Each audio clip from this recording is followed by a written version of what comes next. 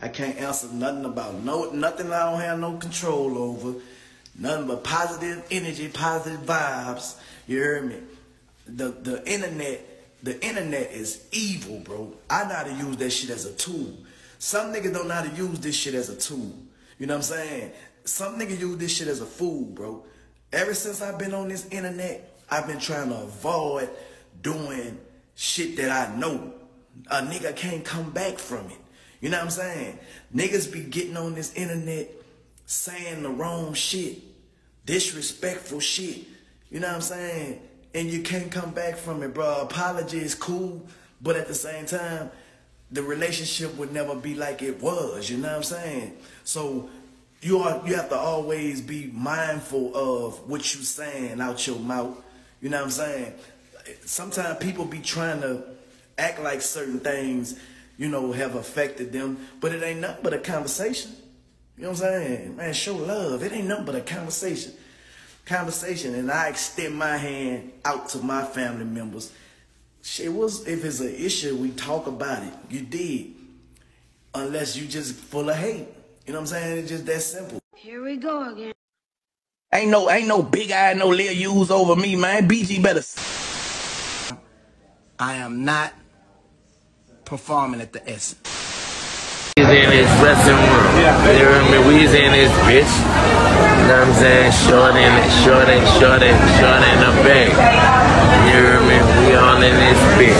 You dig? Yeah, man. You know what I'm saying? It's only one nigga ain't in this bitch. You hear me? You know what I'm saying? He bought that on himself. You hear me? You know what I'm saying? Nigga did a bunch of whole shit, he can't take it back. You hear me? You know what I'm saying? I mean, you dig? He gotta fault himself for not being here. You hear me? I know there's a lot of people that's gonna be like, oh, well, such and such, and oh, woo. Man, nigga know what he did last summer. You hear me? Nigga know what he did last summer. You hear me? And I'ma just leave it like that. You dig? You niggas want that shit to come together because you niggas fucked up out here. Nigga, I ain't fucked up out here, nigga. Nigga, I'm blessed, nigga, and highly favored, nigga, by God, nigga. Y'all got me fucked up, man, to clear the record on that, man. Nigga, I say fuck a Hotboy Turk, nigga. And that come from me before I let a nigga disrespect me, homie. Yay.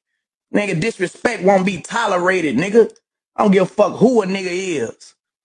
Ain't no big eye, no Lil U's over me, man. BG better sit his motherfucking ass down somewhere, man. That nigga don't run shit around here, not with me. He might run that shit with you niggas, man. He don't run that shit with me, man. He ain't doing nothing but running his motherfucking mouth. For real, dog. Them whack ass raps, man. That shit whack, nigga. And I said that, nigga. All you nigga dick riding around here, man. That shit whack. That's why the nigga gotta play all these motherfucking games. He trying to get some type of motherfucking... Turk has finally spoken, and spoken the truth at that.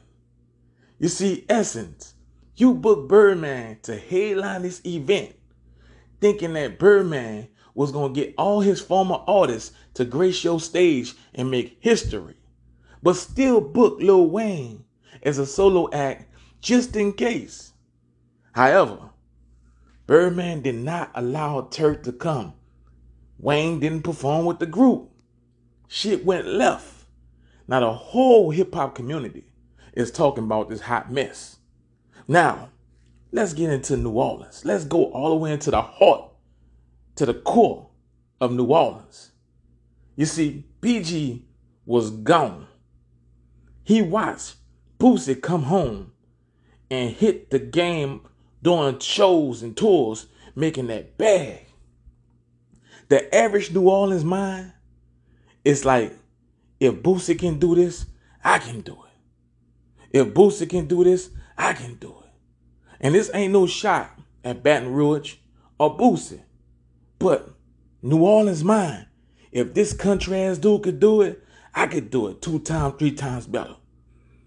That's the mindset of New Orleans. Now, everybody No, BG was a trend coming home. BG coming home, BG coming home, BG coming home, BG coming home. Anticipation that there will be a Hot Boy reunion. Not that BG gonna be able to put out music and go to the top of the mountain. No, no, no, no, no, no. Clout, dick riding, as Turk said. BG came home. You think he would have made an album with Boosie? No, no, no, no, no, no. He made an album with Gucci. You see, why? Because Gucci have a bigger fan base on a worldwide, nationwide platform than Boosie.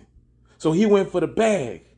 Not the dude who been repping his name, holding him down. You know, he went for the bag. Kicked back and double back and made a song with Boosie. Then throw shots at Lil Wayne on Finesse 2-Time record. Throw shots at Birdman. But didn't want to bite the hand that feed him when Whack 100 literally came into Cash Money defense. Now peep play out. I say that to say all this. Dick riding. The definition of dick riding is when you think somebody gonna be hot, or at the moment they what everybody talking about, you have to be a part of that. That's the definition of dick riding. In New Orleans, dudes is good for that shit. Whatever hot, they want to be around that situation.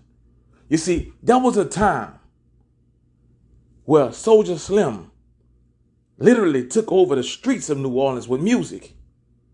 And BG found his way to Soulja Slim. Even though Slim was a part of No Limit and Slim had diss records and was not even rocking with Cash Money like that.